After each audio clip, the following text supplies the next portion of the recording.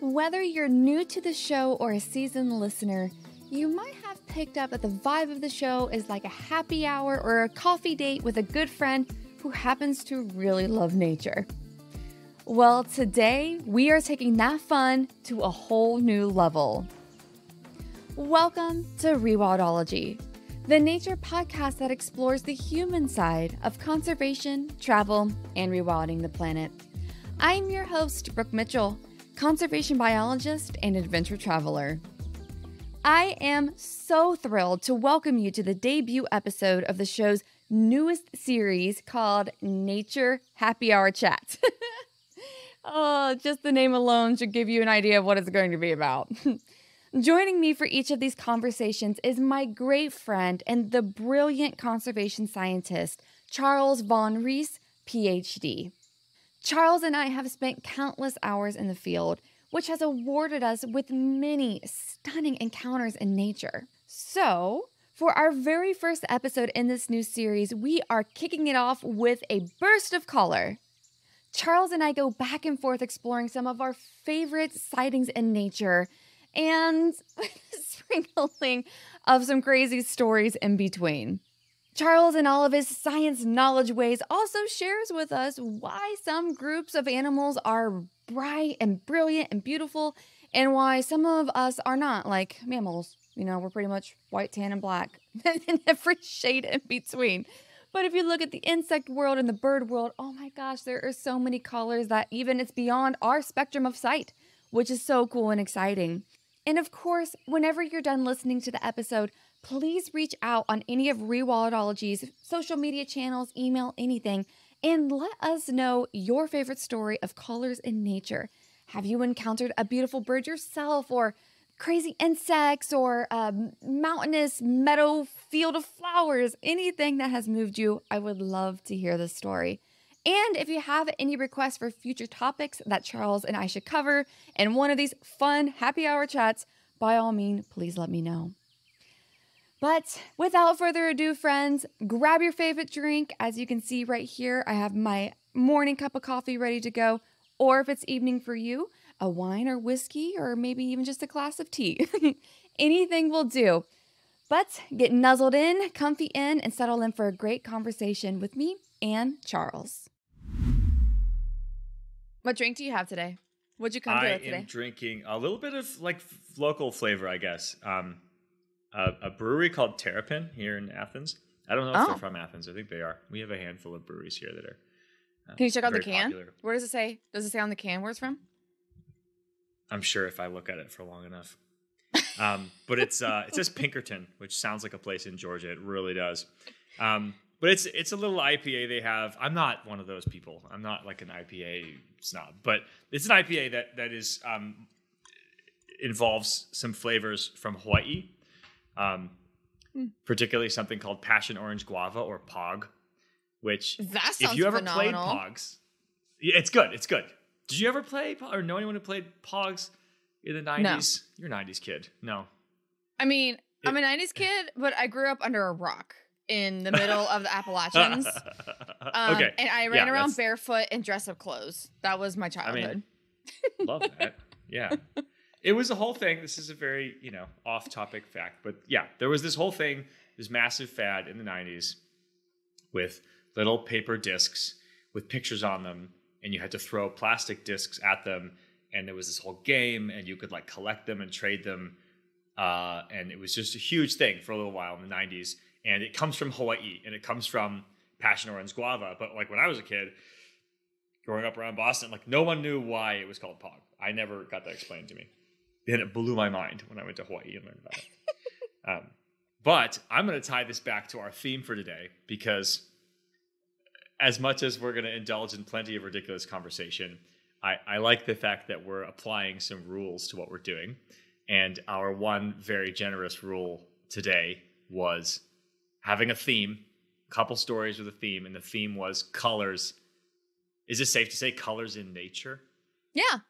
I mean, where else would they be? I mean, I would rather talk about colors in nature. There's plenty of other colors I see that I'm not nearly as impressed by, but the ones in nature are always amazing. And I understand that in true, very true to form, you vastly overprepared for what was intended to be. I couldn't help myself, Charles. I have a problem, and it's called overpreparedness. Tell me your process. How did it start? How did the urge begin to prepare? The urge was I can't go into an episode and not have a list of things to possibly talk about, even though the whole point of this episode was to be off the cuff. I guess it takes practice, maybe. So, okay, all right, I guess I should ask this question. How many color experiences did you write out? I made myself stop at 13. Very interesting number to stop at. Okay. Well, okay. I had 12, and then I thought of another one. Okay. So then I had to write that one down. Yeah, it's a little extra. Okay, 12 was good. I just had a gorgeous, I think, a bluebird go by my window attacking something. I think she might have been eating the spiders outside my window. That's really awesome. Oh, that's super cool. 'Tis the season for, spiders getting smoked by various birds. All right, so I guess to take what is too much preparation and throw a wrench in it, how about, what's your number 5? The fifth thing I wrote down. What was the fifth of 13? Okay. 1, 2, 3, 4, 5. Okay. My peacock friend in Nepal. Okay. I'm curious. Okay. Yeah. Well, I mean, as we all know, the male macaw is one of the most gorgeous birds. I mean, honestly, to me, one of the most gorgeous beings in general, with a big, beautiful, the male macaw? A male peacock. Did I say macaw? Peacock. I think I so. might have said macaw. If I did, I apologize because I was just in Brazil and I saw a lot of macaws. I actually have one of the species that I saw listed out on this list. But this is the peacock. Okay. And and he didn't have his full tail feathers, but I'm assuming that this particular bird was fed by tourists a lot. And so we were tracking a leopard on foot because that's what you do. Probably not the wisest thing looking back in the density of tigers that I now realize was in that area. But I trusted my trackers and my guides. They were really good at what they did. And we were tracking a leopard. And this peacock, I know I have stories. And this peacock was just following us the entire time as we're tracking this leopard and trying to find it because we were pretty sure it had a kill because we could smell it. We could smell the kill. And then there was also langur monkeys that were going berserk with alarm calls. But at the exact same time, there was this peacock that was just following us like it was just our buddy. It was just trekking along with us. I also love to see peacocks in their actual Asian natural environment. And that was my next question. Not walking around somewhere in the United States or wherever else they're randomly at. But yeah, so this was in Bardia National Park. And I think I saw wild peacocks in India when I was there in 2017. I have to go back and look. I'm pretty sure I did. But this particular peacock really stood out to me because it hung out with us for quite a long time when we were leopard tracking. Well, tell me about the colors of this peacock. Oh my gosh, the iridescent blue, on the crest and everything like that. See, my brain went straight to the tail, but you're totally right. It wasn't in its mating colors, so it didn't have the big beautiful tail. Yeah, it didn't have one. Are they that I don't even know how that. A lot of birds in that whatever family or order are lek breeders, and they're very polygynous and things like that. Do you know anything about what they literally do? Literally no clue. You're the bird guy. You're the bird guy, and I'm going to rely on you and your bird knowledge to tell me about peacock breeding. I'm going to look that up right now. I don't. Yeah, please do that. Peacock breeding biology. I don't. Yeah, I should have looked it up. I was so distracted by the leopard and the tigers. So you did see the leopard and the tigers? I saw 5 tigers on that trip. Oh my gosh! In the same place that I was tracking journey? Leopards. Yeah. No, not that same day. The next day. Okay. The peacock had left you alone by then. Yeah, we left it. We got back in our Jeeps and moved on. What are you finding? Is it Wikipedia? What's the Google say? I have a lot of like chaff to sift through here.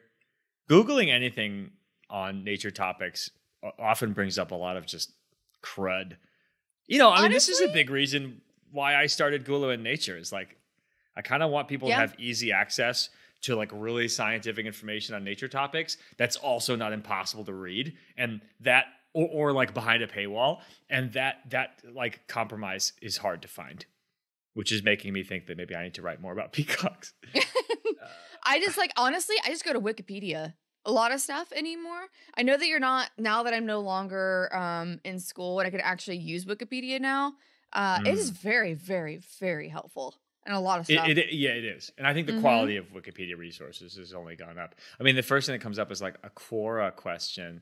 And it's, is reproduction in peafowl through the tears of peacocks? And I don't even know. What does it even mean? I don't know. Tears, tears from the male genitalia is poured into the reproductive canal of the peahen. This sounds so bizarre. How do you even...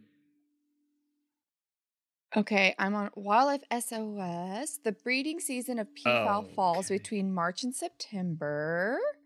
Okay, so they do have a distinct season. Mm-hmm. I'm guessing that they're polygynous, and I'm guessing that they might be like, they might display on leks. That's very kind of characteristic of that group of birds, especially ones where like, you know, when you see that much ornamentation on a male, like usually that means like sexual selection is really strong, which means usually, what's the word for that? Oh no, there's a science word I'm forgetting. But basically like there's within the breeding system of certain like species, there's like sexual asymmetry where like if one male is fathering like 90% of the babies every time, then the selection for being super sexy is like so high. And to make something like a peacock where like their tail, you know, makes them easy to murder, like, or like super visible, right? Like for a leopard, it's like, I'll just grab him by the tail. Where it's that extreme, usually that means that like what is that called? Anyway, sexual but selection? that trait of like, what's that? The sexual selection or like that sexy trait that... Yeah, but specifically like the amount of babies that different males in the population have, that the sexual, whatever it is, reproductive asymmetry or something. If you have strong sexual selection, that's usually because, or one of the reasons it can be is because you have really strong asymmetry there. So like probably one peacock is just the man, and like he, you know, he fathers the majority of the kids in his whatever territory or something like that. So does this happen in deer as well? Species. Like, I mean, one of my favorite times of the year is the elk rut. And literally, they just kill each other, and they have harems of females, and the biggest and baddest and most beautiful win. But that's more brute strength. That really, I mean, I actually wonder how much female selection there was. I did sit down with an elk researcher in Tennessee, and she had some fascinating. She actually studied the reproductive rates. Like that's what she studied, was just reproduction and how cool it is. And her group of animals was elk. It would be cool to ask her what she knows about their evolution. Because that's true. Because the selecting pressures are different. Because that one is males against males, and I'm assuming in peacocks it's more female selection. Because a female is just like, I mean, you don't see like peafowl just nuking it out, you know, like that tail is so annoying. I think they do a little bit. I don't think. Probably a little bit. I don't think they do it as much as elk do. Right, exactly. I don't think they like die from it. They're not goring each other with their freaking antlers. Right. You know. Right. Yeah, I agree. They're definitely doing more like dazzling. Yeah, I'm not seeing anything.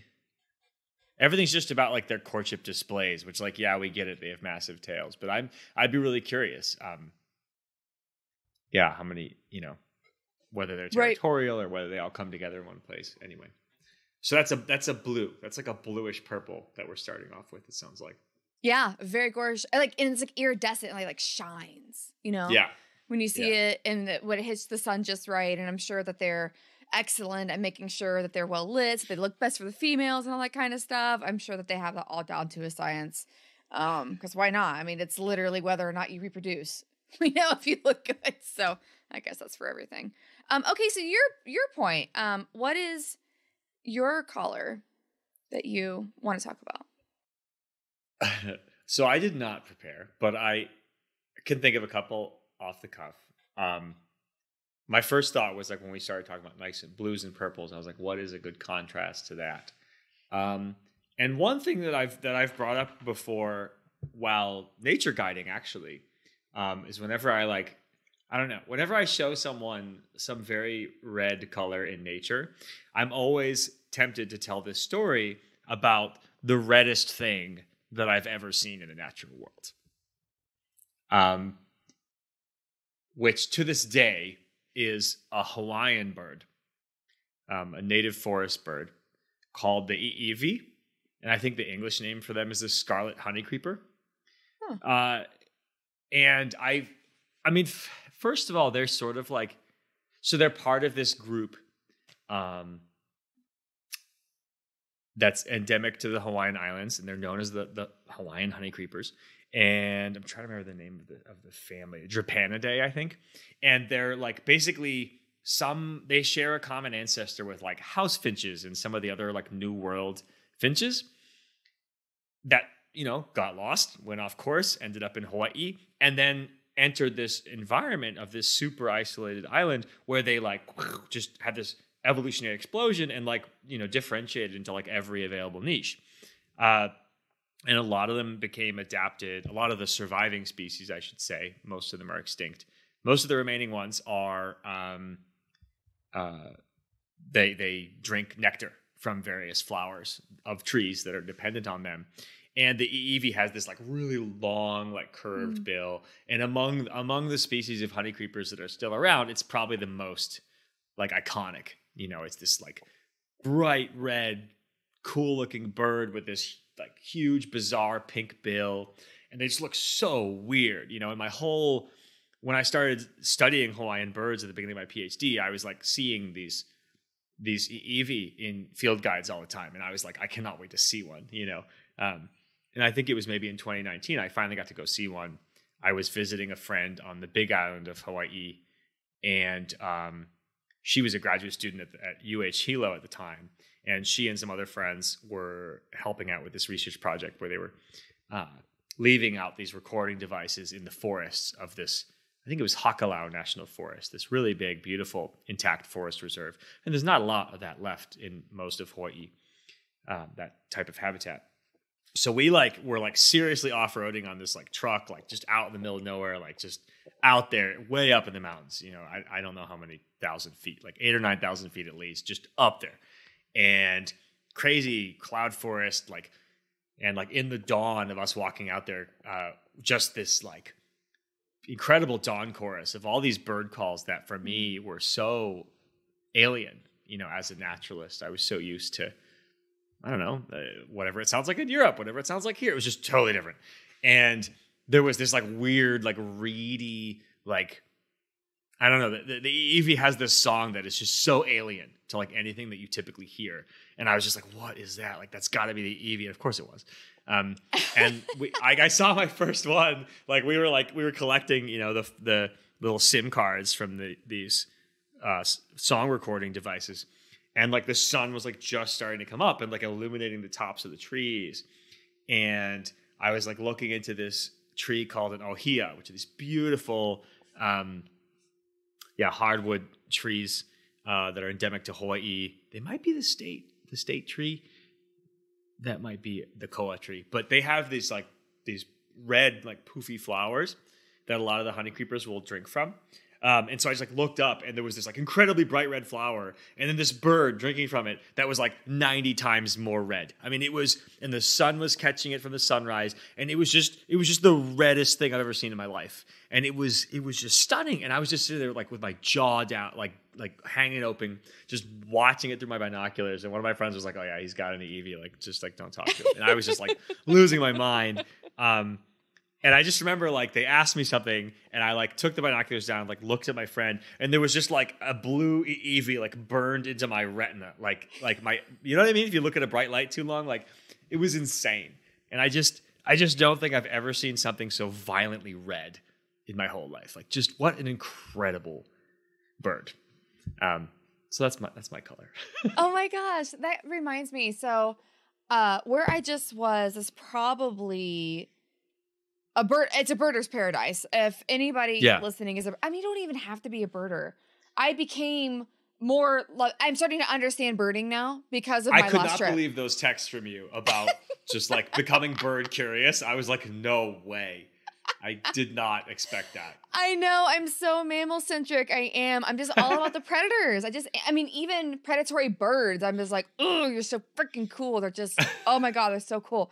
But when I was there, the color that stuck out to me, because I've never seen anything like it before, was the roseate spoonbill. Wait, where was there? Oh, the Pantanal. Oh my God. I didn't even say that. Brazil, Brazil. The world's most impressive wetland. Like the largest wetland in the world. And it's an entire biome in Brazil. It is literally a biome. Heart. It's a biome in Brazil. I'm so jealous. That's so cool. It was amazing. And it's very rare. I mean, you think of flamingos, of course. You think of flamingos when you see that bright, brilliant pink. But I had never seen it on anything else really. And then these spoonbills, and their name is perfect. They have a spoonbill, and just watching them, and they were in we were getting near the breeding season. A lot of birds migrate there to breed because it's just such a, such a plentiful area, lots of food, lots of resources. Birds come there to have their babies a lot of the time. And I did see a lot of different chick species, a whole bunch of stuff. It was just baby time. It was baby time. Lots of babies for lots of babies. And I just saw all these spoonbills, and they were in these massive flocks, but they were also very skittish. And so getting a photo of them was actually very difficult for me, especially a bird that size. They're like, what?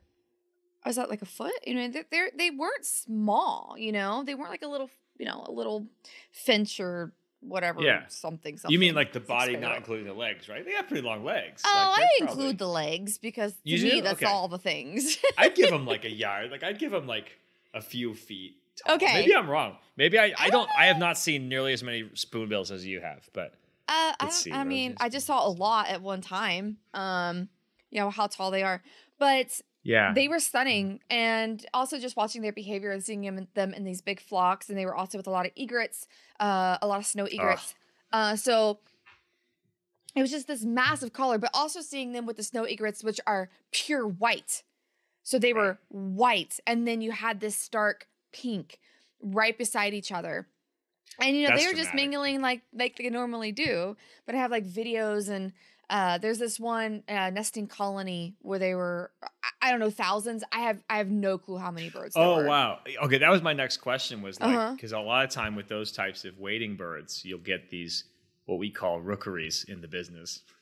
Where in these wetlands you have like some standing trees, dead or not, that a lot of them were dead. A lot of the trees were dead, yeah. Were the egrets and spoonbills nesting together in that rookery? Mm-hmm. Dang. Yeah. Dang. I'll show you. I'll show you after this. Okay. I'll show you after this. Yeah, it was fantastic. And a couple birds on this trip that I was leading, there were some birders on the trip. So, and our guide was also a bird specialist. So they were able to bring a different level of life to the Pantanal that you wouldn't have understood or appreciated otherwise. Because, there's like 600 and some species of birds there. And I saw like 120, 130, 100 and something. Gosh. I don't know. They were keeping track. I was not. But it was well over 100. That's and insane. I probably photographed at least 50% of them. At least. Yeah, I gotta see these. Wow.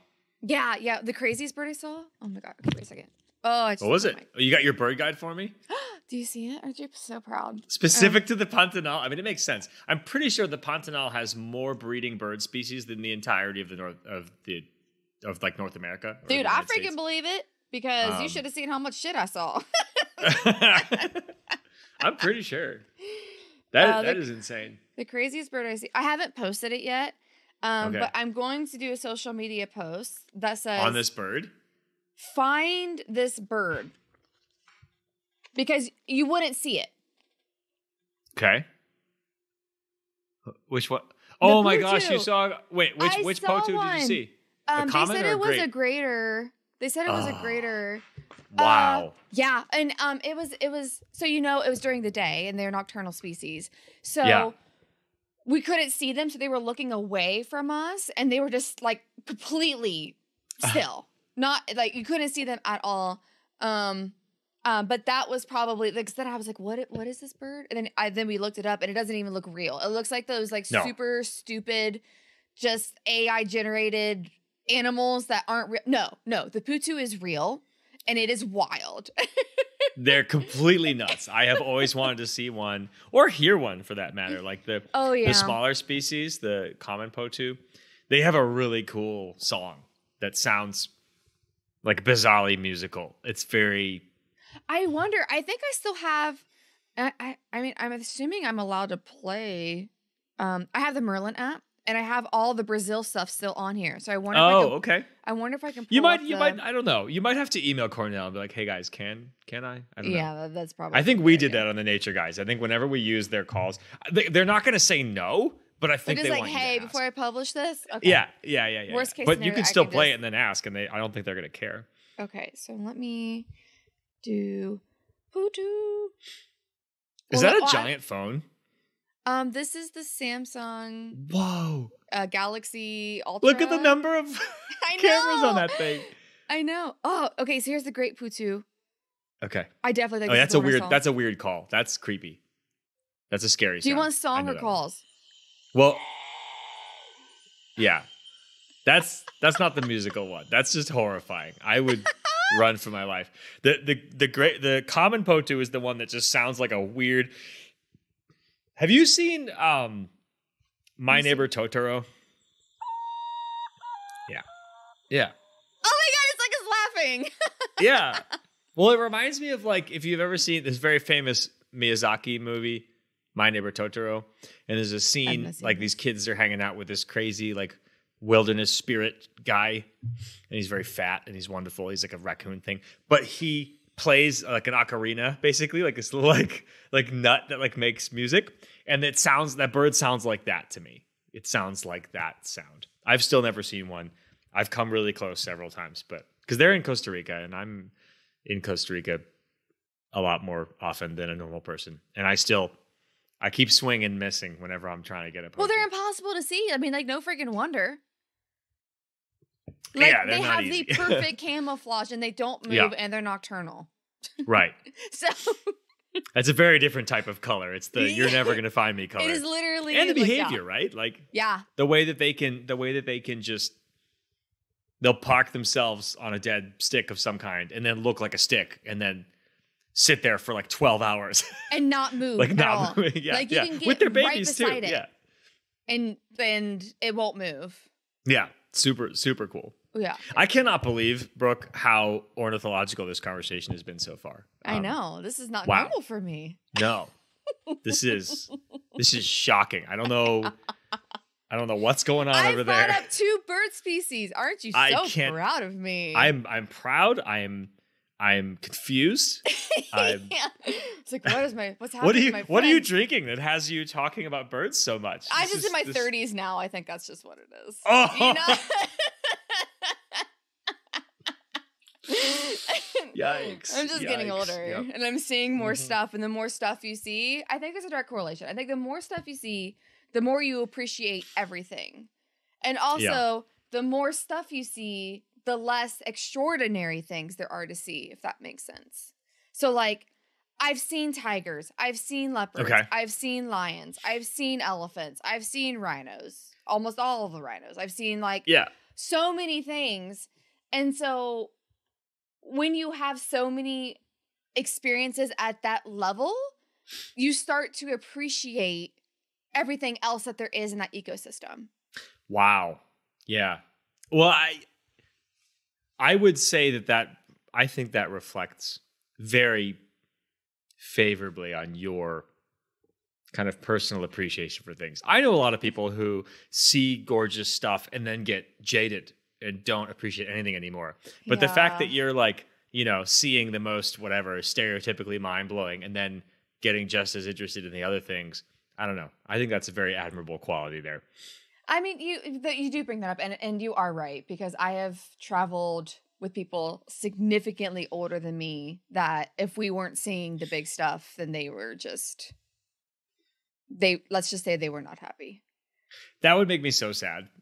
Like as a guide. Yeah. If I was like, look at this amazing spider, and they were like, yeah, but like lions, I'd be like, oh, like you are missing out. You are denying yourself joy right now. And that's exactly. awful. Of appreciating what this ecosystem actually is. Like this whole, every single life part that is. I mean, except the freaking flies. I could do without tsetse flies. I can do without this biting shit. You should have seen my legs when I came back. I was destroyed. But it was unseasonably hot when I was in Brazil. So like I wore unseasonably shorts. hot for Brazil must be terrible. Yeah, it was. I was supposed to be there in the quote unquote winter time. There was nothing about over 100 degrees. What is that, like 35 to 40 Celsius? Yeah. During the day. Ew. It was terrible. Yikes. That's brutal. Yeah. It's hot. It was hot. It was 85 in Georgia this week, and I was whining about it so much. I think it was 29 here this morning. Like, so. Are you serious? Yeah. Oh my gosh. Yeah. I'm jealous. Winter I'm is really coming. jealous. It is officially coming here. Good. Yeah. My coworker in Colorado, she already has like 7 inches of snow at her, like, I think her cabin's at like 9,000 feet or something. And I think it's spot on, you know? Yeah. We're officially in like the heart of fall now, so that makes sense. Right. Yeah, good point. All right, so what have we covered now? We've covered some browns, we've colored red, we've colored blue, I was trying to think of a good blue that I've seen lately. I have one. I don't know. You have one? I have one. What number is it? Actually, I have a couple blues, but the first one I think would be really cool to talk about. Okay. Where is it on your list, though? 1, 2, 3, 4, 5, 6, 7. I just can't believe we had a whole discussion about like we're just gonna wing this, and you're like, yeah, don't worry about it. I'll get my whole like list together. I know. I wrote to it the today. max. To the max, Brooke. I know. It's great. I okay, know. what number is this one? It's number 7. Number 7. Here we go. And it's a mammal. Oh, good transition. Okay. It is the blue monkey. I saw them in Tanzania at Lake Manyara National Park. I'm sorry. What? Yeah, Google it. I am right now. Yeah. Like, if I say blue monkey, is it going to come up with something weird? Yes. Is this also like a sex act or something? Or is this no? Okay. Oh, no, that is a blue monkey. It's blue. Oh, come on. This has to be somewhat photoshopped. This is crazy. No. I can show you my really crappy. Okay, there are some like hardcore. There are definitely some Photoshop. Okay, like saturated the shit out of that. But still, yeah. And someone just photoshopped orangutan and made it. Yeah, but if you go to Wikipedia, like you could see it. And what? Where was this, in Tanzania? Yeah, I was in Tanzania. So, and it was Lake Manyara, and they were up in like the woodland area, and this like dense woodland area that's surrounding. So it's like close to the crater area. So it's like surrounding this big, massive Lake Manyara. And we were driving through in our safari vehicle, and it was over this little creek, and we heard all of this rustling. And then we looked up, and they're like, "Oh, it's a blue monkey." Our guides were like, "It's a blue monkey." And this why are they blue? When I was there in 2019, so actually this sighting was a little while ago. But it's so rare to have any sort of species that's a mammal that is not the normal colors. So, actually, I don't know what makes them blue. I'm trying to find that right now. And they're not like you know, no, peacock yeah, they're not blue, like iridescent or something. But they're definitely blue. Like there's this. Okay, I wonder why. Yeah, there's a bluish cast to them. Mm-hmm. Yeah, exactly. And so I wanted a chance to talk about them because, like I said, it's so rare to have anything that's any remotely close to another color that's a mammal. So I was like, okay, yeah, it was really cool when we saw them, like a blue monkey, you know? But yeah, it's like the most generic name of all time. So like, it's to the point though, isn't it? It really is like, it gets you where you need to go. Oh, it's a monkey. I mean, we're not talking like mandrill blue or, you know, some other bright, vibrant blue and pink and all this kind of stuff. Like very, very few mammals have. Do you have to look at mandrill?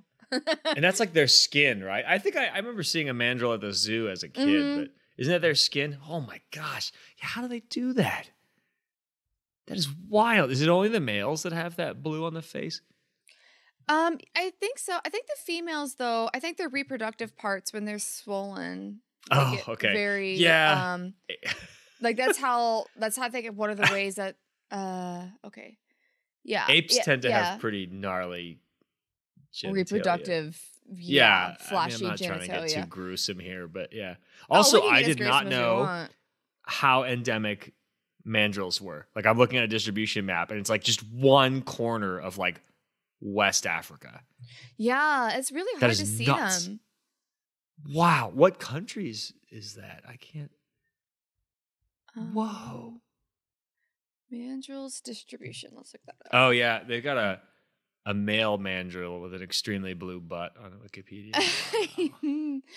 Wow. Oh, okay. So it's up in West Africa. Little corner there. Yeah. Okay. So part of the Congo. The little place where Brazil used to fit before the continents did their whole shebang. Yeah, absolutely. Yeah. So it's a rainforest. So I'm assuming that's part of the Congo rainforest. It's where you'd find them. Okay. Jeez. But yeah, I mean, so I've not seen a mandrill yet. I've not been to that part of Africa. I've been south and east, but not west and north. Got it. So I've not had the chance to see a mandrill in the wild yet. But that would be awesome. And they are big. Holy crap. Those are not small animals either. I was going to ask if that seems like it looks also like there's a lot of sexual dimorphism there. Like there's a picture of a they're male. Bigger. Like the alpha males are huge. So there's sexual dimorphism in a lot of ways. The males are way bigger. They're way more vibrant. Wow. Yeah, I wonder. Wait, how big is a male mandrill here? I have no clue. I would guess are they baboons like technically? Is that it? I mean, here we go. How big are they? Females males 37 inches body length. 42 to 82 30 kilograms, pounds. so 66 pounds. Females up to 33 pounds. So that's double the weight of a female. That's pretty wild. That's huge. That is a massive difference. I mean, like people aren't too far off from that. Like they're definitely, Yeah. There are some there are some men who weigh twice as much as the average woman anyway. But I guess we have a lot more variation. Yeah. Just within people in general. But like, I don't know. Maybe it's because I do MMA, but like I know lots of dudes who are like 250 and it's just like, I'm used to being one of the smaller guys around. Yeah, absolutely. No, same. I like bigger guys. That's just kind of my thing. So maybe that's just my taste. I don't know. I like big guys. I'm just like, you and the mandrills. It's great. Yeah. I am the mandrill lady of the human species. I mean, I don't think you're alone. I don't think you're alone in that. Either. I think it's a type. It's definitely a type. People have a type. I like muscles. That's good. So. We should all have our types. That's very important. All right. This whole conversation got me thinking about a blue. Okay. And maybe I'm just being horrible Charles and thinking about taxonomic diversity too much, but I thought of an insect that I like that's very blue. It's called the long-tailed skipper. Well, I got to Google that. Tell me all about the long-tailed skipper while you... Yeah. I would describe their coloration as being a can of Sprite from the 1990s. Huh, right? That is pretty freaking freaking spot on. You get that fade from green to blue with some beautiful turquoises in between. It's like an old can of Sprite. Maybe Sprite still does that. I don't know. Are they No offense to Sprite. I just don't drink a lot of Sprite nowadays. Are they in Costa Rica? Where did you see them? They're native to here. They're native to like Eastern US. I actually don't. I'd have to grab my book. I don't know how far north they get. But I bought my first butterfly guide back in 2012, like a total nerd, and spent all this time flipping through it. And there were like 3 or 4 butterfly species in there that I was like, I really want to see that someday. You know what I mean? I was just like, you know what I mean? Like sometimes, especially if you're a naturalist or any kind of nature nerd, when you flip through a field guide, it's a little bit like shopping. There's a bit of like, I want to see that. I want to see that. Like the JCPenney's catalog when we were kids at Christmas time. Yeah, exactly. You're like circling that one. Like, I hope I get that one this year. On the page corner, you know? Yeah, 100%. And I was like back in 2012 was very nerdily doing that. And like the one that was dazzling me the most was the long-tailed skipper. So it's part of this family called the skippers. They are very small butterflies, typically very small. And they're very fluttery, which is probably how they get their name. You don't see them like flying through the air. You see them like hopping between like locations usually. They're not like soaring butterflies. They're very flappy. The scientific name for the family is the Hesperidae. They're really neat. A lot of them, like the babies, will eat grasses. So they'll turn up in weird places, but they're very cool. I had never seen a long-tailed skipper, but I remember seeing on some range map that like maybe there were a lot more of them in the South. And like I was up in Massachusetts, which is just like New England is a tiny bit too far north for like a lot of stuff in North America. Like the species diversity for lots of things like really drops off around like between DC and New York. A lot of things just stop going that far north. I don't know why, but that's just the Appalachians stop. I mean, not too far away from there. Like in general, yeah, I think so. That's why. Maybe the latitude is high enough where it just starts to get too cold. I think that's part of it, and then we have the issue of like how far the glaciation went down. I don't think the glaciers went that much further than. I'm going to make an idiot of myself. Maybe like Pennsylvania. Like, I don't think they got that far south of the tri-state area, the glaciers. Mm-hmm. And that like pushed a lot of, species diversity out that like drove a lot of species extinct temporarily. And then they retracted. And then like species have had to like recolonize, right? Since then. That's why. So anyway, there's a whole rant I could go on about that type of biogeography. But like, point being, I think that's one of the drivers that we don't have a lot of plants that a lot of like cool butterflies eat. Up in New England. But then, yeah, you're totally right. Like the cold is that's going to be a limitation. But I moved to Georgia a couple years ago. And part of me was like, wait a minute. Like, I bet I could see a long-tailed skipper.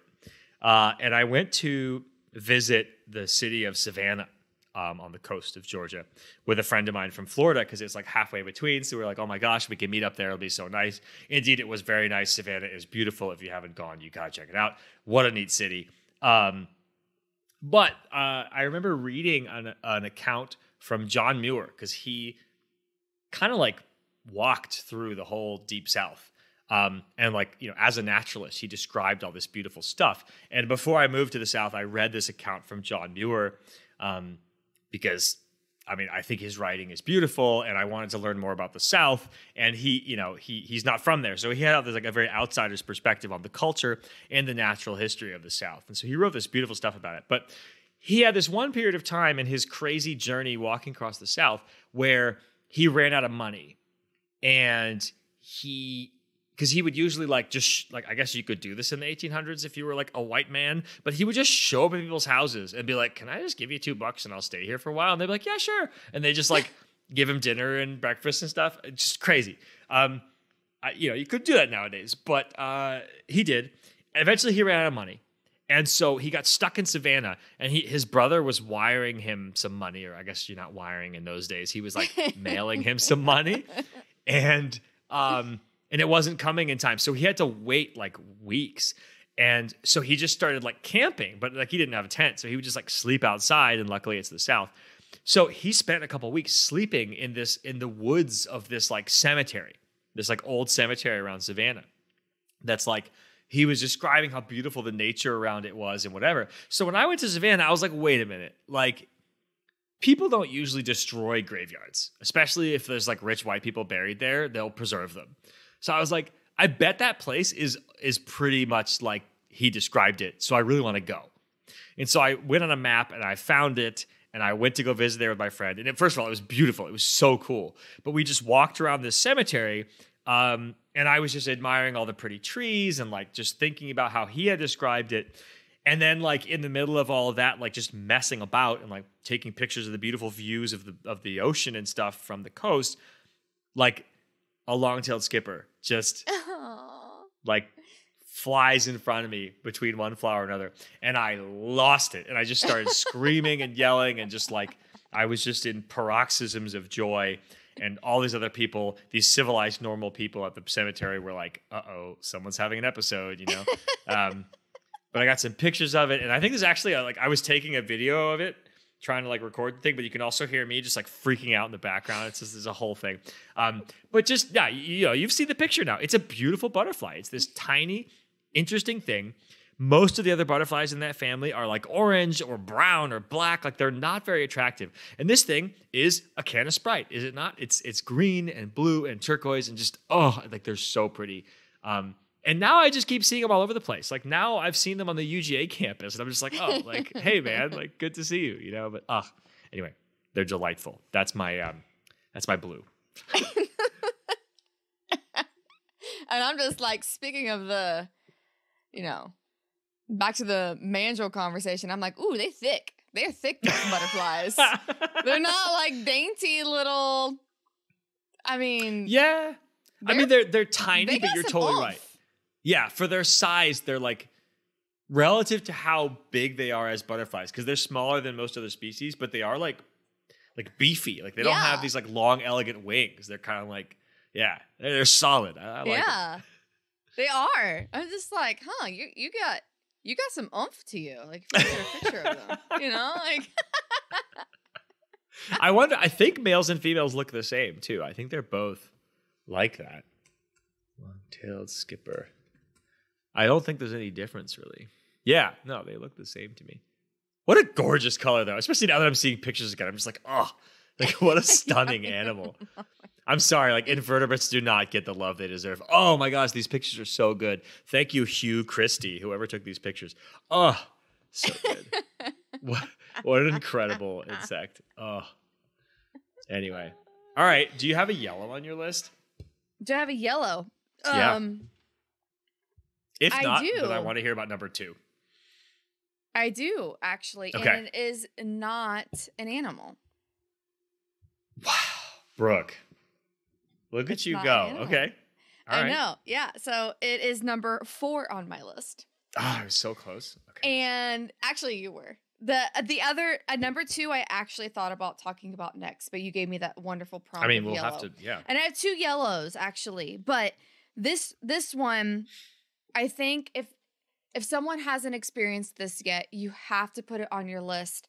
And it is yellow aspen in the fall. It is one of the most gorgeous. It's hard to describe the yellow that the trees turn, and specifically in September, at least in the Rocky Mountains in Colorado where I lived. You're spot on. And it is unbelievable. And especially when you're walking through these forests and you're hiking and you're smelling the smells as all these leaves are starting to fall and decompose and everything. And it was one of my favorite times of year, my favorite smells. I'm closing my eyes, envisioning myself walking through an aspen grove when it is yellow. And it is, I mean, you were in Montana, you know. I don't know, especially if somebody hasn't been through a forest that changes like that with the seasons. Yeah. It's unbelievable. And I was lucky the last year that I was in Colorado, I was on more the western side. So I was actually in the heart of the Rockies and I lived outside of these big lakes. And so there was a lot more fog and stuff. And so I have these stunning photos, some of my photos, like favorite landscape photos I've ever taken of these dark green evergreens in the Rocky Mountains with these bright yellow aspen just in this layer of dense fog around the mountains. And I just, I'm hearing like a Bob Ross painting right now. Yeah, this sounds like perfectly. Exactly what you're thinking of. Yes, absolutely.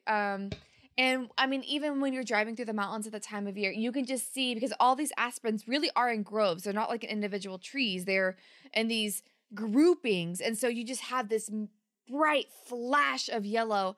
And then where I was, the elevation was around 8,000, 8,500. And the mountains surrounding were up to 13,000. So we watched the aspen change color like through the month of September into October. Oh wow! Up the elevation yeah. gradient. The elevation time machine, as I call it. Yeah. Yeah. Oh. Yes, absolutely. That's absolutely. Oh my gosh. Yes, and then also going up to like Trail Ridge Road because I lived right outside of Rocky Mountain National Park, and so then you could go up to there and see the highest ones, up until the point where aspen can't grow anymore. But you could get to some of these vista points with the views where you could see entire valleys, and just all of this sprinkled, beautiful, bright yellow aspen groves and this deep green pine evergreen, and it's just. And then also the Rocky Mountains themselves, they are very rocky. They are aptly named. They are correctly named, the Rockies.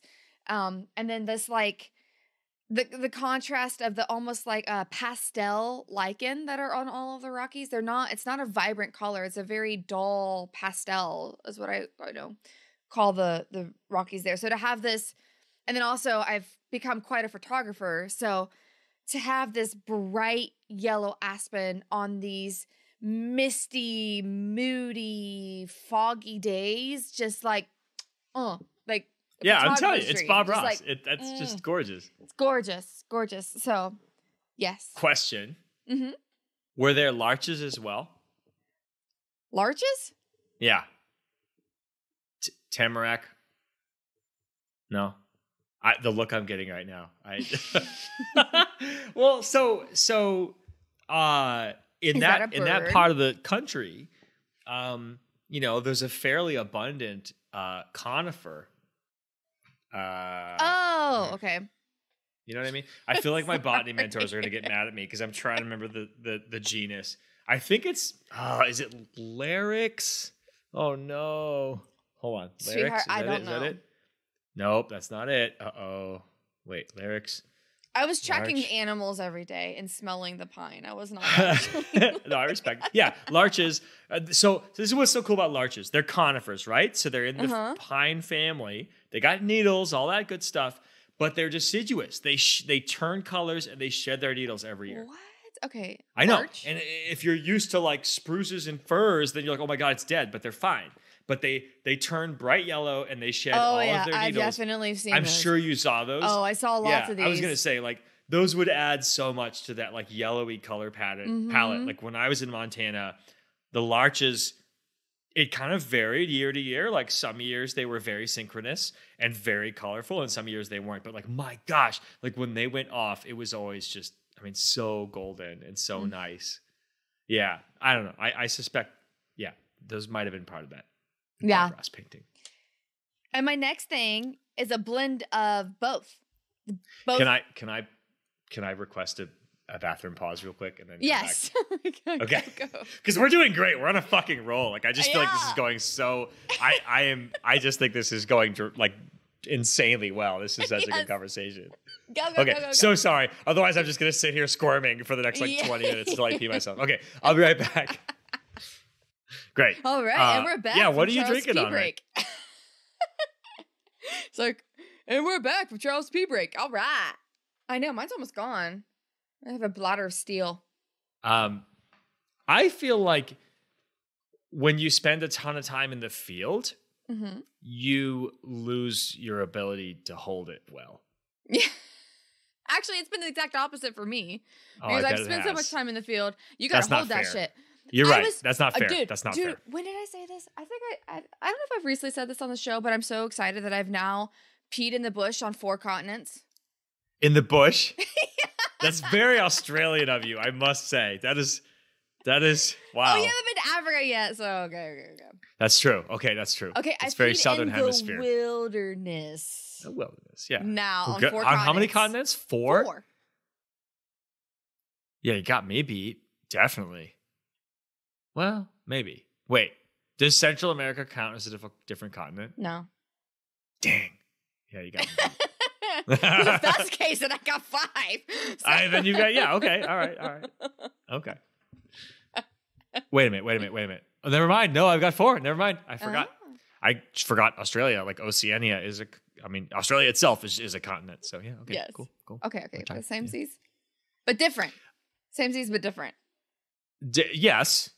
The way that we do it is different. I think that you're different continents. Well, I mean, yeah. Oh, well, no, I just mean that you deserve more plumbing. credit because I think the way that you pee in the bush is way more difficult. Yeah, it's a whole production. And risky. Yeah, I don't, I don't envy that. I recognize my privilege in that respect. I recognize it enough. For example, I once got a lifebird while peeing. That's a real thing that happened. I can't say I've had that. I was like looking around and was in a beautiful place. And here's the thing is I actually think that you will more often, regardless of what kind of equipment you're dealing with, when you go to pee in the field, I think you will often see more cool stuff because you're being quiet. You're usually not like yelling or singing or running around while you're peeing. And you're usually like a little tiny bit off the beaten path because you're trying to get away from people. You know who else is trying to get away from people? Wildlife. And so like, I don't know. I always end up spotting something neat when I have to, when nature calls, as it were. I usually end up seeing a lot of cool nature. Just not an me. observation. I'm usually like making sure I don't pee on my shoes. Yeah, or totally. I'm holding on to something, and then I've had this time. Oh my god, I had this hilarious time where things did not go okay. Oh no! In the bush, in the bush pee. Where? Oh no! A bush wee. Apparently that's what they call it on the show Bluey, that like children's show. They call it a bush wee. I learned that recently. Oh, I did not know that. I don't have kids. But yeah, I was hiking. Oh wow, I think I still have pictures of this. I was hiking in the Rockies like I did every single weekend when I was out there, and I'm so jealous. Pretty much before or after, you would always have to pee, of course, because my hikes were at least an hour and a half away, or you would just go hike for 5-6 miles, and when the time you get back, you need to go. I mean, good for you being a well-hydrated person. I really admire that. Yeah, I would get migraines otherwise. And so I found this nice spot, and I found one of the easiest things to do, especially in the mountains when you're a girl and you need to pee, is you find a tree on a hill and you hold the tree, and then your butt's going down the hill. That's perfect. Great. Yeah, perfect. Much better than uphill. You don't pee on your shoes. You don't like splatter all over things. Well, this particular branch that I chose snapped. Oh, no. And I then I fell down like the side of this mountain thing, almost into a creek. And I landed in another tree, and I scraped my ass up like all the way across my cheeks. Like, you got the cross cheek scrape? That is not from, it was like all the way out of my left butt cheek, like all the way, the entire way, like all to left butt cheek, the whole thing. Yeah. I'm suffering just hearing this. I think I have pictures of that. Yikes. I was like, this is hysterical. Like, I put on a bathing suit and like took a picture because like you could see the scratches from outside of my face.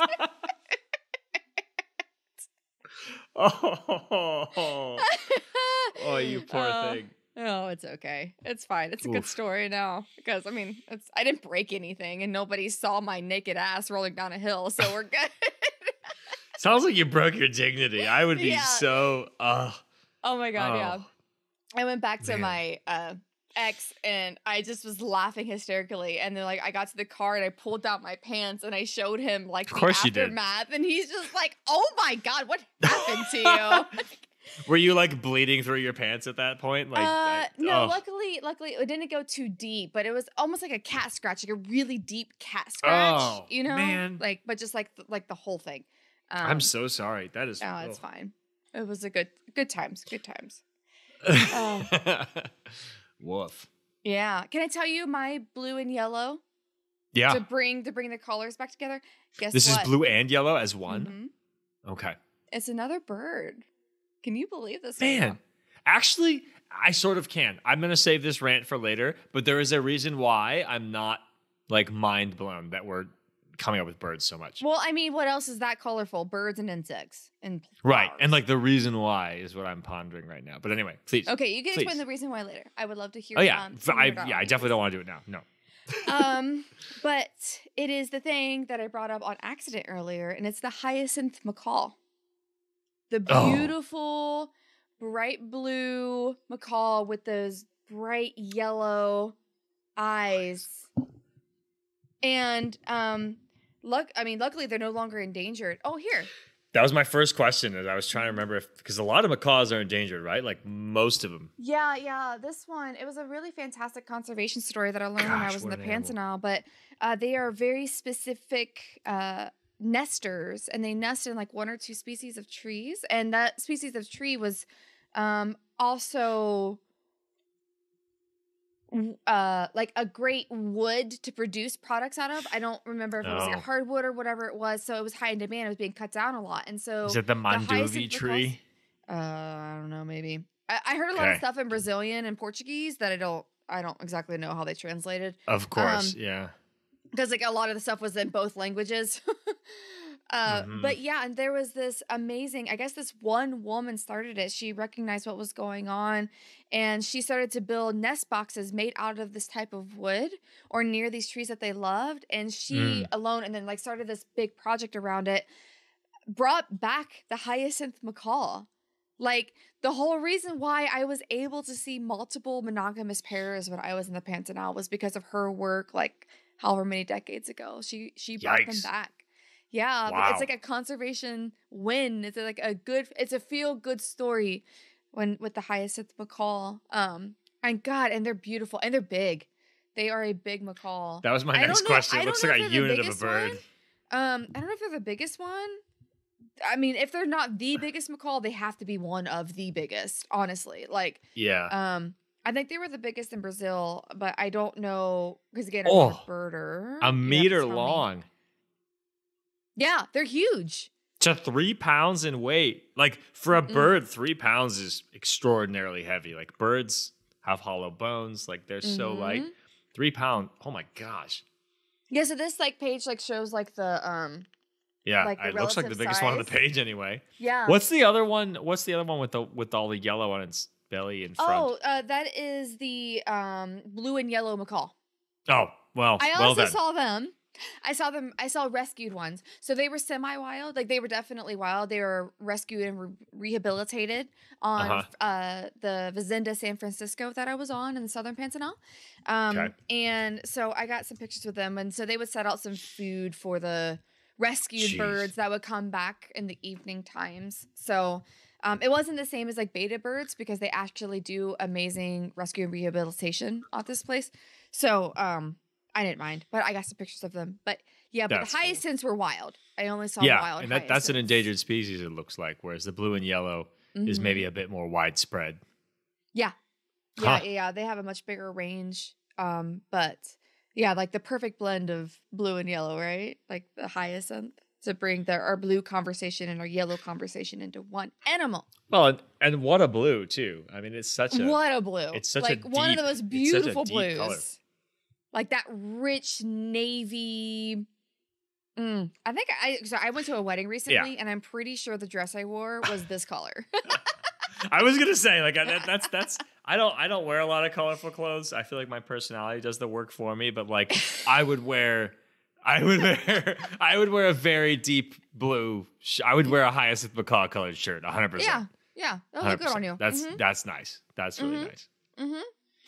Yeah, or a suit. That would look good. I think people would be a little thrown off by the yellow, though. They might be like, what are you doing? Oh, if you had like yellow like accents on or something.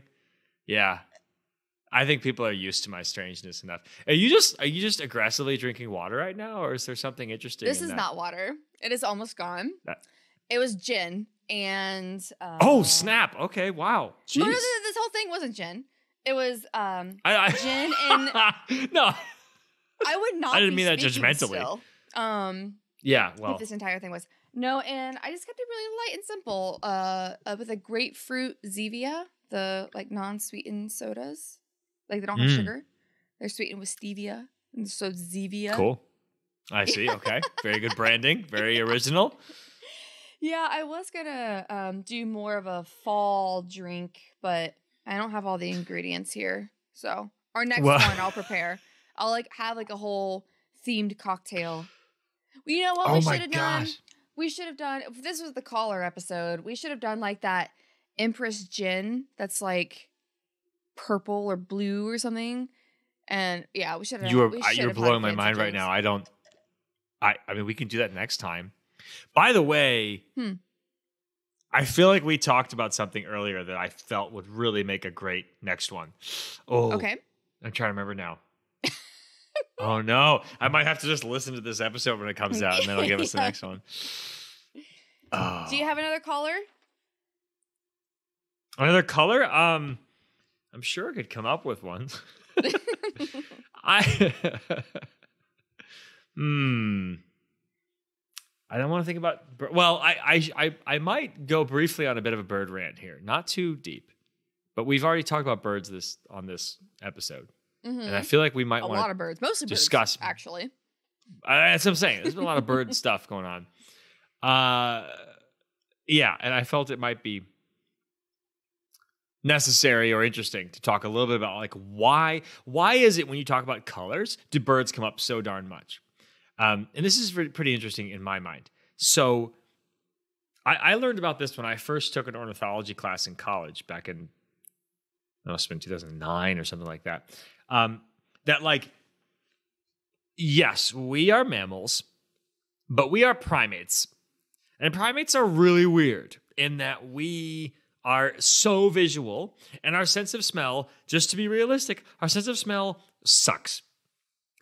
You know, you and I work with Canine Conservationists, a fantastic nonprofit that takes advantage of the literally superhuman smelling abilities of dogs. We can't come close. Most other mammals exist in a world of smells, and part of that is why mammals don't look any interesting colors, because a lot of them are colorblind, right? Like I think you explained that to me about the deer in our Nature Guys episode that we did together with tigers.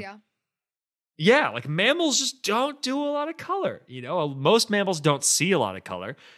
Even more mammals don't produce a lot of color. Mandrill asses accepted, but primates really do. Primates see a lot of color, probably because we used to eat a lot of fruit, I imagine, something like that. But the other animal that like overlaps extraordinarily strongly with us in what scientists would call it sensory space, the wavelengths it can see or hear or smell or whatever, in terms of what things it can perceive, birds and primates have a really strong overlap. And so like part of the reason we find birds so beautiful is because we can hear the things that birds hear, and we can see the things that birds see. Because those birds are not making those colors for us, right? They're making them for the males and females and whoever else they're trying to impress. And lots of flowers are making those colors for the bees or the birds or someone else they're trying to impress. But because we're primates and we happen to be sensitive on those same spectra, it really appeals to us. And so anyway, that's part of the reason why a lot of people find birds so impressive is like, yeah, they're the kind of mediums in which they show off their stuff, right, is like how we tend to see. So it's super appealing to us. And I think if we were much more nosmic animals like pigs or dogs, we might not be nearly as impressed by birds, right? But like, we'd be thinking about what kind of smells we've run into in nature. Maybe that's a good episode, is smells, but that could get pretty gross pretty fast. But anyway, that's my bird rant. I hope that made some kind of sense. Yeah, it did. So we are just beneficiaries of the beauty that has evolved in birds. And I mean, unfortunately, insects are creepy to most people, but insects are also very beautiful. A lot of them. If you actually look at them, a lot of them are very colorful. But yeah, birds too. I mean, just like even like a random thing that was not descriptive at all, but just like, and like the open prairies or just common birds, like everywhere. There's cardinals everywhere around here. Like that is a vibrant red bird. How many vibrant red things are there? And we just don't even think about it. Or the bluebird, like you just thought you saw outside of your window, or like the Stellar Jay that I would see all the time when I go to Rocky Mountain National Park, or even the magpies that had like this iridescent blue in their black tail feathers and stuff. It's like we don't have any of that. We're like tan, brown, and black. Like that's like the colors that we can generate. And from what I just understand, mammal stuff. I have bright blue eyes, but from what I understand, and maybe you can tell me if I'm wrong or we have to Google this. I'm pretty sure that my eyes are from a lack of color. Not from, like, I'm not generating my blue eyes from what I understand. Right. It's the exact opposite. I just lack color in my eyes, and so they appear blue, right? Yeah, I mean, you're more the mammal expert, but like, if I'm not mistaken, a lot of like predatory species as babies have blue eyes until their iris is melanized. Basically, they have to produce melanin to turn brown. Yeah, I have blue eyes too. I imagine a very different shade from the looks of it, but one of the things that you probably notice as a blue-eyed person that I did not realize was weird until I was older was like, you're really light sensitive. When there's like a lot of glare from the sun, you're like, like as a little kid, I can remember like at recess, just like knocking a little of my eyes sometimes when it was bright out in the winter. And like, that's because like the reason brown eyes are a thing is because it protects you from all that extra sun. And when you happen to be, genetically unable to produce the melanin in your eyes, they're blue, and then you can't absorb that extra light. And so it's like glare, you become really sensitive to it. I certainly do. Yeah, it's interesting. The question remains then, like, why would it be blue in the first place in the absence of melanin? And I don't have an answer for that. Maybe it's the same reason why the sky is blue? Well, so a lot of blues in nature are blue for the same reason the sky is blue. And it has to do with, I think the sky being blue has something to do with like absorption rather than just scattering, but that could be wrong. But like, you know how like sometimes smoke is kind of bluish? Mm-hmm. That's the same thing as how most blues in nature are blue, is that they're actually like, it's what they call structural color. And basically that means that like there's some property of the surface that's like scattering light that hits it and only letting the blue kind of bounce off, basically. Whereas like molecular color, or pigment as we call it, that's actually blue, is apparently very difficult to make. I think it requires some weird metal or something like that that's hard to get nutritionally. So a lot of animals don't have blue and can't produce it, but they can make a fake blue by taking advantage of that effect. That blue, that like scattering of the light. There's definitely some stuff on my blog about this, which makes me feel really guilty for not remembering it, because it's like, so, it's like some fancy white guy's name, like so-and-so's law. Like there's some phenomenon that happens, but basically we call it structural color in the business. And like bluebirds, blue jays, Stellar's jays, blah, blah, blah. Lots of blue things have that scattering of color. I think a lot of flowers too.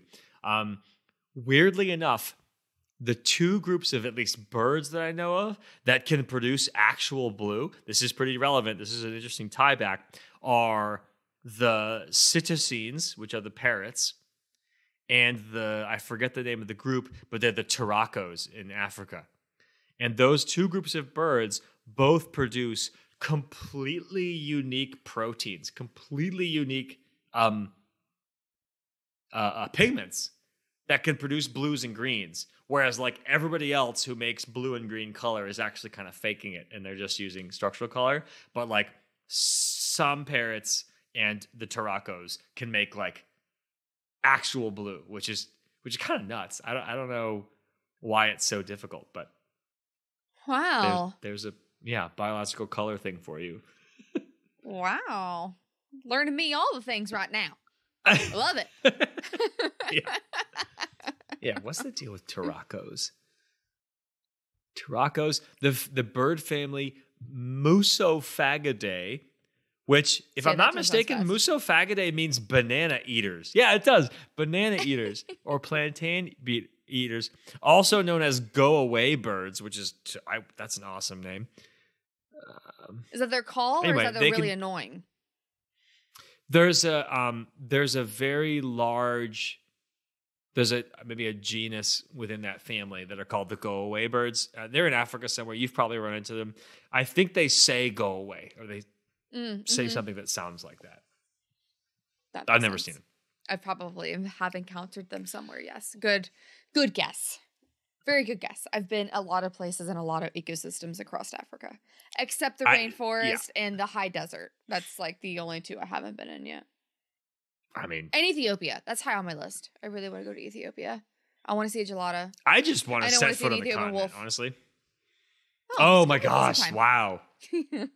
Yeah, don't tempt me like that. Oh my gosh. Don't tempt me with a good time. GNCs all day. Let's go. All the gin and tonics. Let's go. Love it. I'm having trouble coming up with another color. I mean, so one array of colors that I came across recently was hiking in the Blue Ridge and the Appalachian Mountains, because I moved to the South and now I'm exploring it, and the nature down here is lit. Fall in the mountains of the South is a really impressive place to witness fungal diversity. Oh, because it's so wet, right? Yeah. I mean, probably other things too, but like the moisture is a big part of it. And like, my goodness, like, I don't know what I'm seeing yet. I just bought a field guide to the mushrooms of Georgia from the University of Georgia Press, and I am so stoked to read it. But like, there is so much going on. I have gone on hikes and just like dozens and dozens and dozens of mushroom species popping up from, in every conceivable form. What's that? That's crazy. Like, it's amazing. And the colors, I mean, I've seen purples and blues and oranges and glow in the darks. Like, there's a few species that just like they like really. Yeah. They're bioluminescent. Yeah. Like on the scale of a firefly, but it's a fungus. Just like, I need to see this. I would love to see that. Like, legit. There's a handful of species that do it. I've only seen like the faint ones that like the mycelium is glowing, but yeah, no, it is undeniably awesome. But I've seen like very purple ones and bluish ones and like these incredible bright oranges. And I mean, fungi are like not messing around. You know what I mean? They're amazing organisms, and the colors that they can produce, which I'm assuming they're producing them in very different ways than we are. Like, it's impressive. They're really cool. That is like a whole group of life that I honestly don't know much about, because I think I grew up far enough north where we have some mushrooms, but not that much. And then I lived so long in the mountains where there is no moisture. So there is like very, very rarely did I find any sort of mushrooms or fungus of any type. I think there's a lot less out west. Yeah. It's harder to find. No, but that's really, really cool. I mean, I would just imagine the diversity down there alone would have to be higher. Oh, it's incredible. I having grown up on the East Coast, it's wet enough, all the way up the East Coast that there's a lot going on.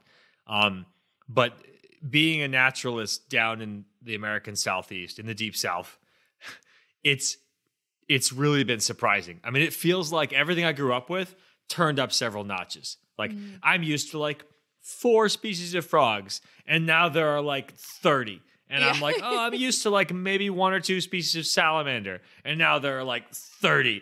Or like, like I like this handful of tree species, and now there's like 100. Like, it's just, and there's like weird stuff. Like, there's like down here in the Deep South, we are like on the northern edge of like the highest up a whole bunch of weird tropical species get. Because we're like subtropical.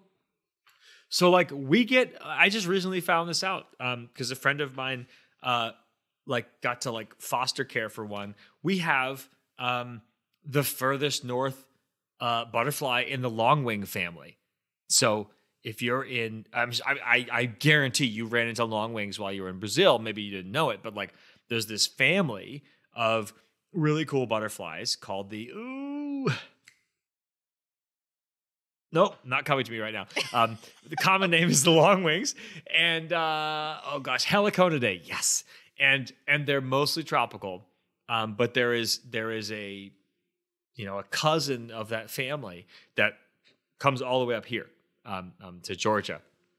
They're called the Gulf fritillary, They're not related to other fritillaries. It's a butterfly, and they are gorgeous, and they show up here. And like for the longest time, I was like, why do they look so weird? And then I started reading up on them, and like, yeah, it's a tropical species, but we're just, they are the northernmost one, and we are the northernmost part of their range, and like, there it is. Wow. So the Southeast is interesting that way. It's there's a lot of like, we get like armadillos, for heaven's sake. We get like armadillos and black bears and possums all in the same place. And you're like, what's going on? Yeah, what is this soup that I'm living in? It's soup. A party down here. Yeah. Oh, the whole summer, you're just breathing pea soup. Yeah. I don't, as a New England boy, I don't love the humidity. Oh, I bet you don't. Oh, this just gives me the blah. Thinking about it. We can't even complain. We're in the United States. Like we whine about humidity and heat, and I've now been lots of places that are way hotter and way more humid, and I'm like, I can't bitch anymore. I will, but I shouldn't because I have perspective now. That's very useful perspective. Okay, what is your last caller? One last caller. Oh my goodness. It doesn't have to be a species. It doesn't have to be an animal. It can be land. That's right. Okay. I think it's a bluish color. Okay. And I'm thinking about the Caribbean, the ocean, the water. I used to help teach this field ecology course in the Bahamas when I was in graduate school. And, we would spend all this time on like boats going between various little islands all over the Bahamas. And so I think you're kind of still on the continental shelf, if I'm not mistaken. Like everything's very shallow still. But what was explained to me by the main ecologist on the trip was like, and this was so mind-blowing to me. He was like, tropical oceans are a desert. There's nothing growing in them. There are no nutrients. They're very nutrient limited. And as a result of that, the waters are super clear. And you get this, incredible like turquoise, aquamarine, right? Of the ocean. That's so much clearer than when we get up north, especially where I'm from, like Boston, like our water's not that pretty. Regardless of pollution, it's just not like the Atlantic. It's just not a pretty ocean. I love it, but it's just not, and, but that like super clear water that you can see so far down and stuff, the reason it's so clear is because nothing's living in it because there's no nutrients to live on. And so it's funny to think about. Like I remember like finding that a fascinating kind of paradox that like this incredibly beautiful color was due to the fact that you're in a desert and there's nothing there to eat. There's no nutrients there to foster life. So there's no planktonic community, and therefore the water is very clear. And then ironically, of course, that then supports one of the most productive and diverse ecosystems in the world, right? Which are these coral reefs. That because the water is so clear and the light can penetrate so deeply, all these corals can live there because, of course, they're dependent on photosynthesis. So I don't know. I not only was the color, I could just never forget how bright blue those colors were. But that kind of weird lesson in ecology has always stuck with me. Like what a fascinating thing that like sometimes the desolation, the lack of anything available can actually lead to incredible beauty. Yes. That was heavy. Sorry. No, that was so good. No, I've not had a chance to go to the Caribbean yet.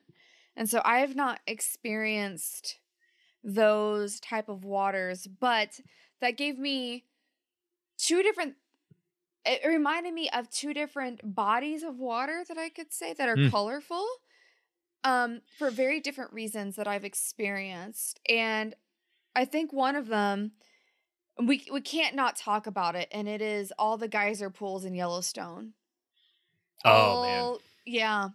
Because they're and just if anybody's been to the Rockies and just I guess the lack of color, and then you go across Yellowstone National Park and you see these unbelievably gorgeous geysers, and you're like, how is this even a thing? Like, how are these even here? I mean, honestly, because the way you were talking about that blue, there's this one of my favorite photos, one of my favorite landscape photos that I've ever taken was of, I forget which geyser, but I think it was in like the West Thumb part. Is that like in the middle? I don't remember, but sorry. I think it's part of that region. And it was it literally looked like the color of like a Caribbean ocean, just how blue it was. And just to think that it was this like almost pre-life historic sulfur lava heats. I don't even know what you want to call it. That was not a scientific way to describe that at all. But just all of that. When we talk about smells in nature, man, Yellowstone is not a smell good place. That's true. That, and then in the stark contrast when you go to these other, just rich, like this volcanic rich heat areas. I guess volcanic isn't the right term, but just active, earth active areas. Geothermal? Is that? Yeah, that's the word I'm looking for. Sorry, my gen's gone. Geothermal I'm here is definitely the word I was looking for. And then having these other ones that are bright orange and like bright yellow, and all of these pools that are these different colors. Or even like the ones that are, like the stair step ones, and like they're green and yellow and just all of this different, I would imagine it's probably like an algae or something that's making those colors. Like, I doubt that maybe it's mineral deposits. I would probably have to look it up, but. A bit of both. I think there's a bacterium involved, probably. Yeah. That's my assumption as well. Especially the orange ones, like especially like those orangey ones. Yeah, probably sulfur oxidizing bacteria. Yeah, I mean, why not? There's plenty of sulfur to go around. Yeah, you can smell it. Yeah. Yeah. And then similar to that, if you go a little further north, if you go into like Banff National Park, I don't know if we've ever been up to Canada. No. Or any oh of my those, gosh, I've been dying to go. Yeah, or any of those northern parks with those light turquoise blue rivers. And the gorgeous lakes like Marine Lake and all these famous lakes that you see on Instagram and all the places. Like, they really are that beautiful. Yeah. Like, I know there's filters and stuff nowadays, but they really are that beautiful. And it's with the mineral content that's specifically in these rivers and these lakes that make it that color. And they are that turquoise. Like, the first time I saw that. No, I mean. When I drove up there, I flew into Calgary, and then we got a rental car. And then we drove up into like the Banff area, and then I spent a whole bunch of days, searching the national parks. So there's actually a few national parks attached in that area. This great, fantastic off the beaten path road. I found bears, I found elk, I found all of this amazing wildlife when I was up there. But one of the things that stood out the most was the water, the turquoise. Even the water that was flowing through town was this turquoise, and I'm just like, how is this real? Like, I mean, because nowadays you don't even know online when you see photos online if that color is real. Like, is that really what that looks like? It is. It really is what it looks like. That turquoise is so gorgeous. It is so pretty, and it just happens to be with like the mineral deposits and just the natural soup that's in those waters that are making it that way. I would have to look it up exactly, like what is the specific, makeup of those waters that's making it that color. But it blew me away. That blue. Yeah, so the geysers, so they're not too far away. Considering we've talked about the globe. But very different experiences. The geyser pools in Yellowstone and the beautiful colors that are produced through whatever's living in them. I'm sure somebody has had the courage to study those. Very dangerous. Talk about a dangerous research question. What is growing in these geysers? Like, don't get eaten, or like not eaten, but dissolved essentially in these pools. People, please don't do that. But you can go into the rivers and stuff in Canada and experience the beautiful waters. They're freezing balls, but you can get That's okay. He won't die. But yeah, so just natural things that just happen to be stunning when you see them for the first time, especially. Mm-hmm. Yeah. I think my last color question is about your nail polish right now. Because was this a Halloween thing? You matched your glasses and everything. Like, what is going on over there? You were just knocking it out of the park. Yeah, these are my adult Halloween nails, aka they're purple. They're purple and black. So yeah, because I feel like I missed the black. Okay. Oh, I mean, yeah. So they're like, so these, wow. So these ones are purple, and then these ones are purple and fade to black, and then my thumbs are black. So jeez. My sister wanted a girl's day. Man. I never get my nails done, but my sister wanted a girl's day. I'm not judging. I just noticed as you were gesticulating, I was like, oh my gosh, like there's something impressive going on there in terms of colors. Yeah, they do match my glasses perfectly, don't they? Because these are like black. I was gonna say that seems okay. So that wasn't part of a costume. No. I was talking to somebody the other day. They're like, "What is your favorite color?" I'm like, "Well, it used to be pink, but the reason why I like pink so much is because I love black. So like they like complement each other." Wait. And I also love blue a lot. Obviously, I love blue. I look good in blue. I have blue eyes. I love blue. And I was like, I am starting to really gravitate towards purple, and I think it's because it's like the mature adult version of pink. But how did you get from black to pink? How did like loving black become loving pink? I think it's because I've always loved hard metal. I don't know. I've always loved rock music, and so you've sent me some really good metal. I thank you for that. Yeah, you're welcome. I will, if you ever I appreciate want your Spotify playlist of good metal and metalcore, alternative metal, all those kinds of things, I will gladly, as well as all my other music that I listen to. But I do listen to a lot of metal and rock. Keep it coming. But yeah, so when I was young, I loved wearing pink and black because I was a drummer and I love metal, but I was also still a girl. I forgot you were a drummer. Oh my gosh. Yeah. Okay. I know I have all these past lives that I don't really talk about on the show. Many talents. We're gonna every episode somehow our weird prompt for the episode will lead us to one of Brooke's amazing former lives. All 9 of them. Yeah, because you've learned quite a few more of them just with our conversations recently of some of the other stuff that I've done in my past. And you're like, Brooke, who are you? Essentially, like, I was like, dude, I've had a lot of lives. I've had a lot of lives, and I don't talk about them on the show that much because I'm always focused on my guests. I'm always focused on my guests, so I don't talk about. Of course, yeah, and that's the advantage of this format, right? Is like we're gonna turn the focus on Brooke as much as onto anyone else. Yeah, I just love these. That's a change of pace. Yes. Yeah. Just a fun change of pace. Well, what? Okay, so we got through like 4 or 5 of my 13. Does that sound about right? Yeah, I feel like we covered a lot of colors. That was non-trivial. We got our way through a lot of a rainbow. Yeah. Wow. Look at me prepping way too much. Look at my notes. Wow. Oh no. Oh, you had handwritten notes. Oh, I'm so embarrassed for you. This is terrible. Oh. Okay, everybody, for perspective, Charles and I, we talked for an hour yesterday how we were just going to wing this. And when I was sitting down thinking about this episode. You're just going to dig yourself this hole, Brooke? Like, you don't have to do this. I was like, okay, I will feel better if I prep because I always prep for all of my episodes. I'm always so prepped and ready to go with every single episode that I record. And I was like, I can't go. What if he asks? What if I blank? Oh my God. What if I can't think of something? What's good? We hit like what? Not even 50% of my things. No, but you did great. You did great. You over prepared, which seems like your MO. And and the listeners will tell you what they thought. But a fantastic new format.